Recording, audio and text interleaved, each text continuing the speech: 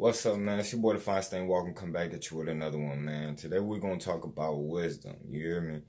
We're going to talk about why wisdom is not knowledge. I want y'all all to be wise, you hear me? So I'm finna give y'all my definition of wisdom. So look, when I'm talking about wisdom, I'm not talking about general knowledge, like something you would use on a game show or a trivia show or something like that. That's knowledge. Wisdom is different. Wisdom is the speed that you see good and bad as neutral. You accept both sides. You come to the middle right here. Balance. That's wisdom. See, usually it goes like this. Something happens to you and you choose to judge it as negative, right? So that means you bury the benefits and become unconscious to the good of it. We become conscious to the negative and judge it as a bad thing. Bad, bad, bad. No good in it. Just a straight bad thing, right? But it's the same thing in reverse when we're infatuated with something. We become like so blinded by the positives that we can't see the negatives. So you judge it positively. It's a positive thing. Good, good, good. You don't see the bad.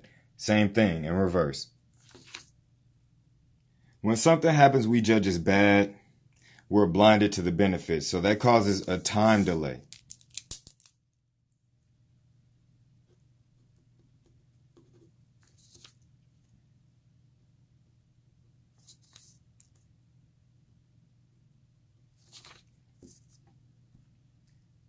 And over time, the benefits of it will start to show themselves to you finally, because you didn't choose to see them at first. You were blinded to it.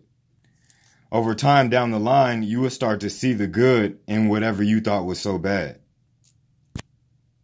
Okay, so you accidentally walked in on your wife sleeping with the next door neighbor. Dang, it's going to mess you up, right? After about 5-10 years, you got you a whole nother woman. Y'all got the kids. Y'all got the life. Y'all living good. You'll start to see that it wasn't as bad as what you thought. She wasn't even all, the other wife wasn't even all that anyways. Like, it was something you felt forced into. You guys were young. You got married early. Something like that. But you'll start to see all the benefits years down the line finally that was a good thing. You will thank that woman for cheating on you. Now you have what you really want. Like, that's the time delay when you don't choose to accept both sides from the beginning. The longer this time delay, the less conscious you are. You're refusing to see the other side of the event. You're hanging on to this side. You just want to be attached to this side. That's bringing your vibration down very low. And it's making your vibration go very slow. And it's halting you from reaching the next level of your mental and spiritual self.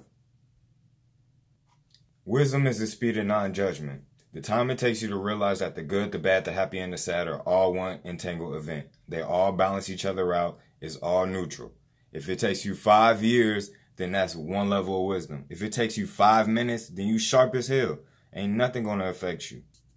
This is what low vibrations look like. They're very slow and dense.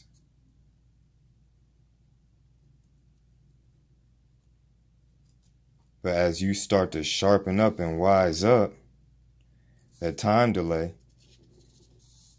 gotta hold the damn paper, becomes shorter and shorter and shorter. You're sharpening up. Need to hold this. You're wisening up. It becomes shorter and shorter and shorter. You know, comes to a point. And before you know it, you're enlightened. You're wise. Now up here,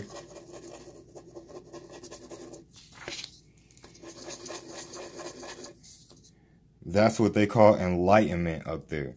That's instantaneous realization. You have no time delay. From the beginning, you see the good and the bad as neutral. You're already in the middle. You're enlightened. You're above that. You're seeing it from a higher point of view. You're not down here in the animal mind anymore. This is the animal mind. You're up here in your spiritual, angelic mind. This is mass consciousness. This is mastery consciousness.